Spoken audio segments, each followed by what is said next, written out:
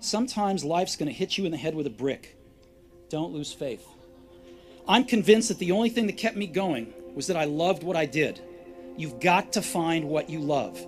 And that is as true for work as it is for your lovers. Your work is going to fill a large part of your life.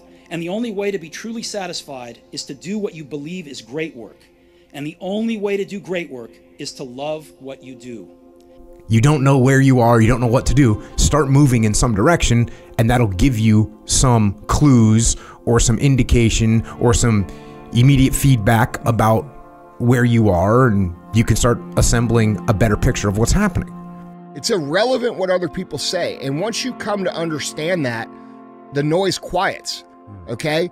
If you can understand that it is irrelevant what people gossip, it is irrelevant what they say, it is irrelevant if they laugh, it is irrelevant if they doubt you, it is irrelevant if they talk shit, and you understand that the only thing is relevant is what you do, you're going to succeed. The emptiness in your life isn't because you don't have enough rights. You have all the rights there are. You have more than you should, and it isn't because you lack consumerist options.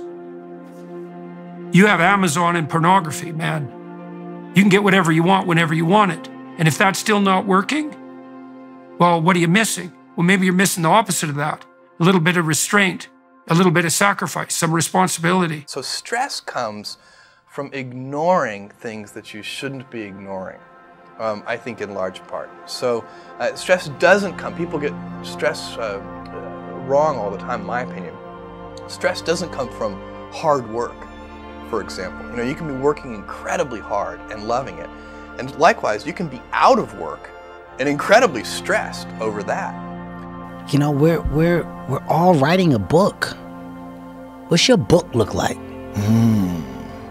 What does your fucking book look like? Like your life is a book. You got a bunch of chapters in your book, but when they close that book, how good was the book? How good was your book? What was the ending to your book? How do you silence the noise? You silence the noise by accepting what reality is. It has nothing to do with those people. It has everything to do with your actions. And if you're smart, you will take that negativity and you will draw the energy out of it, and you will let that propel you with productive action. And that is how you do that. I talk about this all the time. People say I've had a traumatic life. I say, well, then you're very, very fortunate. You had a traumatic life. Now, you may have misused that trauma. You may have misplaced it. You may have accepted the matrix telling you that you now have an excuse to fail, as opposed to using it to grow. But every single man of value went through trauma, and they went through pain. It's going to be painful to get strong, painful to get rich, painful to become important. It's going to be painful to become good with women. Your heart's going to get broken a bunch of times. You have to be prepared for the pain. If you're not ready for pain, you're never going to be anything that matters. But that reframing the way you're looking at things and seeing opportunities instead of seeing punishments, and instead of seeing downturns in your life, seeing opportunities, it's just going to have such a much better impact on the way where you get to.